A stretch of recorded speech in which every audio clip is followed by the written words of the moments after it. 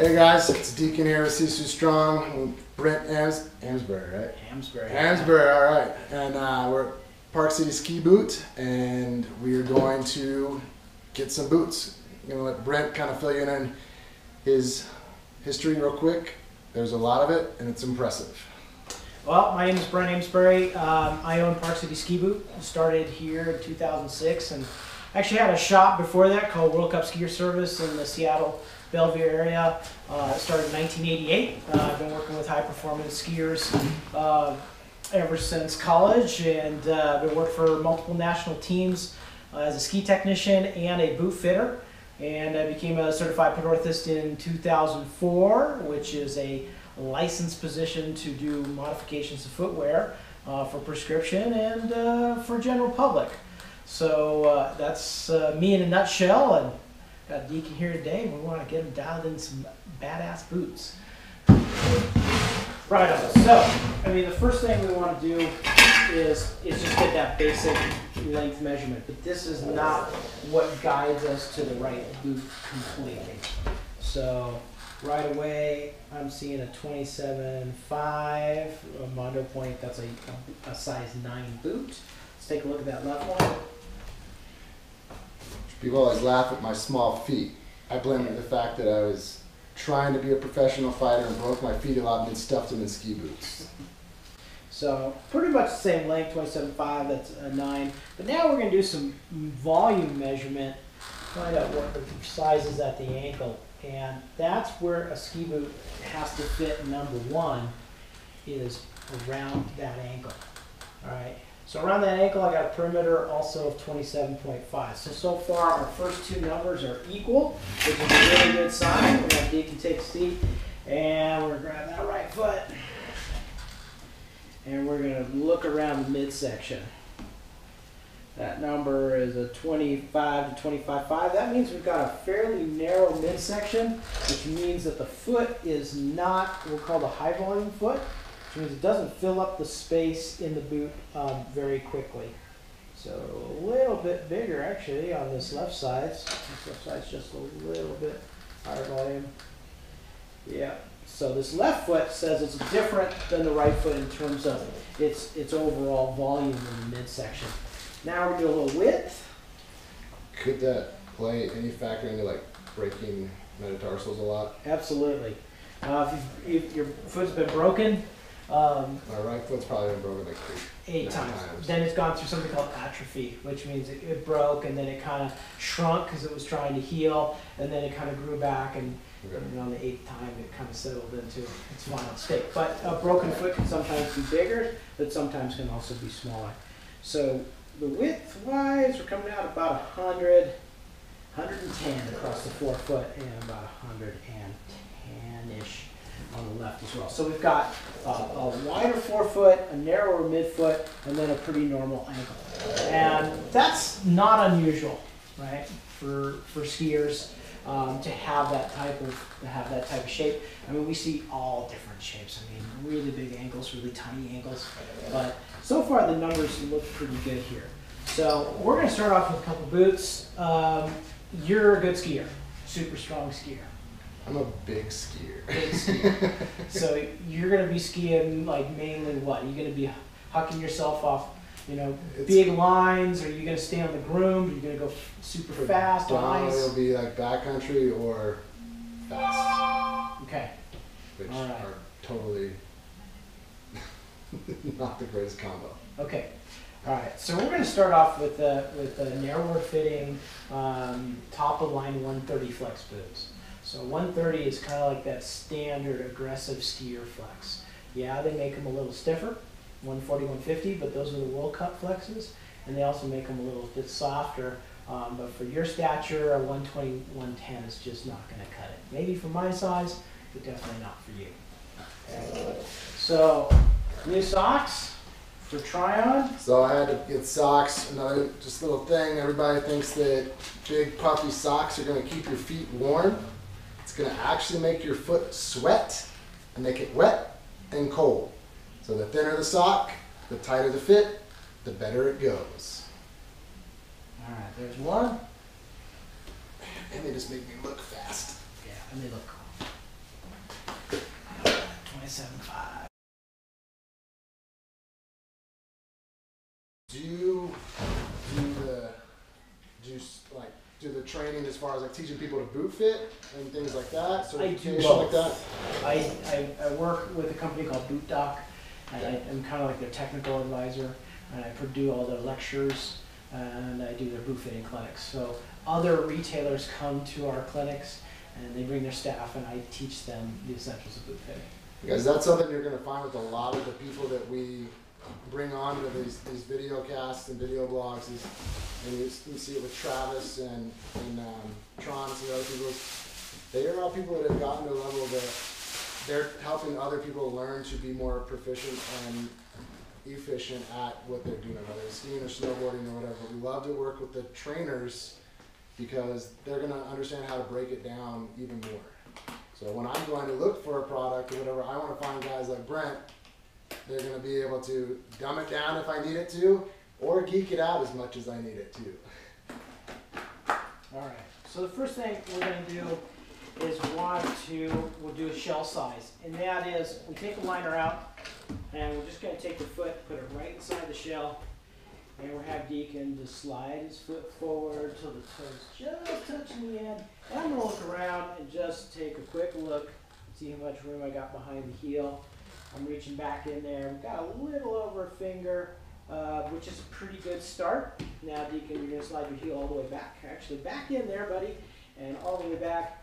And I'm going to just look around inside because I want to see what that plastic is doing, how it's situated up against the foot. I'm looking for critical areas around the ankle. I'm going to strong arm the boot inside, take a quick peek inside, see if he's touching the walls. And so far, I'm pretty happy with this. So go ahead and slide that foot out. So a good boot, a properly sized boot, when you put it on, is going to be pretty snug in the toes at first. And that's because the back part of the shell is pitched forward, and as soon as you climb in, that pitch is going to shove your foot to the front of the boot, and your toes are going to hit the end of the boot. This is normal. Definitely does not indicate the boot's too tight until I buckle it and get Deacon to flex in the boot, get the heel back into the pocket, and then we'll know whether it's too small or too big. The liner goes back in. First boot, we're going to try it on. Toe goes in, and in he goes. Deacon is going to be like, yeah, my toes are on the end of the boot. Are they? They are. They are. Okay. A good boot fit is going to freak out a claustrophobic person. So we're going to do top buckles. I'm going to ask Deacon flex. And you see that buckle just kind of dropped in by itself. That was a good sign. So we're on our way. No red lights yet. Upsize these match the company colors. So do a little buckle snagging until I feel good resistance there. And we're just going to have Deacon keep flexing it, feeling it, and going to see what you think. What's your first impression? And this is probably the toughest part for people, right? Is to give that feedback. What's going on? So toe box is good. For me, I feel pressure where my foot was wider and the pad of the foot on each side. That's where I'm feeling stuff. So basically here and here where you have all the wide part of your ball of your foot. Yep. I'm feeling some there and there.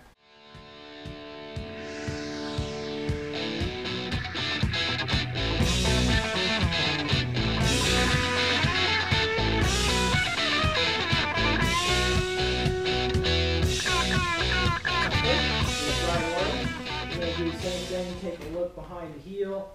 Deacon's got his toes up front, boom, boom. We're going to have him slide the heel back. We're going to do the same thing, take a good peek around inside. So we see it's pretty close. It's going to be very similar to the Lang. This is the Technica. We're going to slide the foot out, and we're going to see what Deacon thinks of this baby.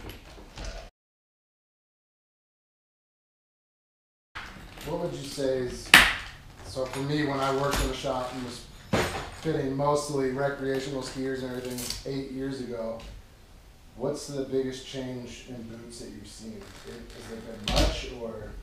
I think the biggest change in boots is that they've made them a lot more anatomical. In terms of the shape, they don't look as big and bulky. You notice how slim they look now. And the other thing is the liner quality. liners have really changed. They have great technology in the liners. A lot of these have heat moldable materials, different densities of materials. I mean, back in the day, it was just one type of foam. It kind of looked like an ugly sock. You know, you shove your foot in there and you hope that it fit. So I think that CAD-CAM technology has come a long way. And the old way of making a boot is they literally drew it up by hand, just like old architecture. And then they have to make a prototype. Now they do everything on the computer. They can make the liner, they can make the shell, they can forecast the flex, they can forecast the volume, all up on a computer. So it just really aids the definition anatomically. So what do you think of the technical? Well, now we're running into the problem that all legit boot fitters hate to hear, because I love the colors on this one and I want to look at, most people pick their boots based off of what they think they look like, especially when you go into a recreational ski shop. The technical though definitely feels better overall fit. I don't have as many hot spots and still has tight, everything feels good, but it feels like a more natural Okay. fit. A little more of a natural cloak, you know, kind of more you, right? How the ankle feels pretty snug. Yeah, so in the lane I have a little bit of a hot spot right inside above the ankle there. Technically so far, it's just spot on. Okay. Usually what we look for is the boot that's got that nice, snug, firm handshake kind of fit with the least amount of hot spots, right? And that's probably the best place to start. And, you know, Brent will attest to this. If you're remotely interested in skiing and like even taking it up and you're thinking, I may go twice a year, buy a pair of boots. They'll last you, you know, a good pair of boots can last you 5 years if you're skiing a couple times a year. But going in, and one, you don't have to share with somebody when you're renting boots, but you can demo skis. You can go and get great skis to demo. Getting a good rental boot is not the normal. They're gonna give you something that's usually 2 sizes too big. It's gonna make your feet hurt. They're gonna get cold. Find a guy like Brent, come to Park City, hang out with us for a day, get some boots. I'll come and get boot fitted. But invest in boots if you're remotely interested in taking up skiing, or you go a couple times a year. Yeah, we like to say as boot fitters, you can date your skis, but you got to marry your boots. All right, let's pull the thing off. I'm gonna pop some tags. Only got $20 in my pocket.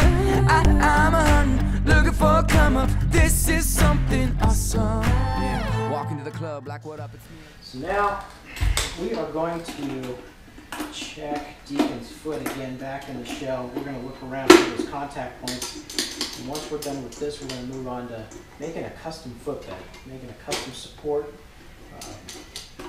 in around the foot, so we have a good level support for the foot. Alright, so it's the top part. Get back in with the metal brace. Alright, slide that heel back now, and look back down inside.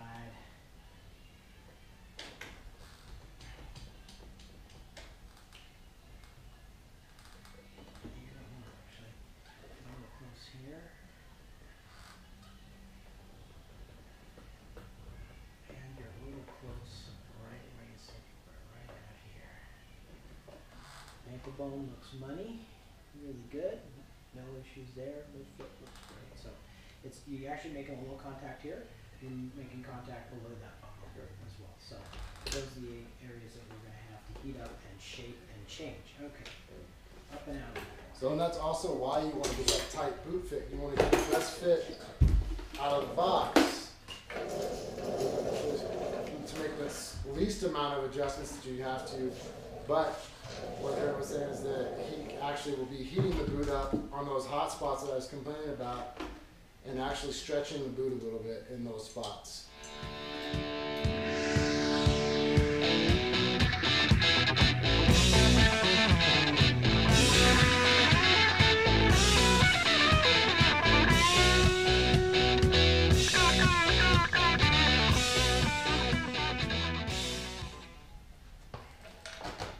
this is essentially sand in a vacuum, and it's kind of like making a sand cast. Then we'll have you slide about 2 inches forward. I'm going to take that left foot, we're just going to put it right inside, take the right foot, put it right on top of that sand, and just relax. I'm going to drop that left foot right into the material. And I'm just holding the foot in neutral, right? Keeping that knee right over that second toe, and I'm keeping that forefoot flat, and I'm going to start pulling air out of that and firming it up. And what I'm doing here is making some room for the toes when I put that blank in there. All right. Now we go to the lefty and the righty. The righty is the tough one. This is the one that's seen its fair share of abuse. So I'm going to hold it into neutral there.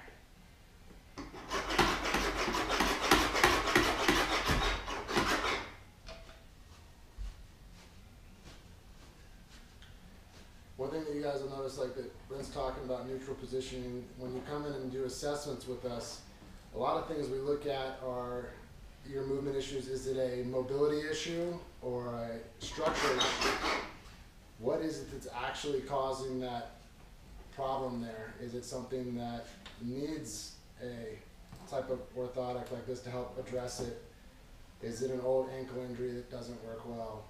Or is it just a mobility and I don't know how to do that movement type thing? So, all right, we can have you stand up and bend your knees a little bit. And yep, I can see those knees roll in just a little bit. Tell me how the arches feel. Fairly even? Pretty close? yeah, it feels pretty good. Okay. Everything feels about even all the way around?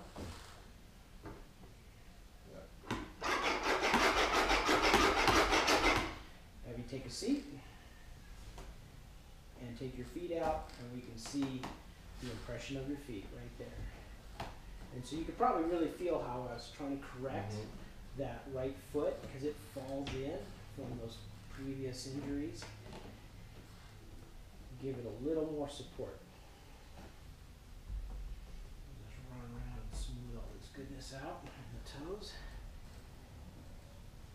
Make the cast more friendly.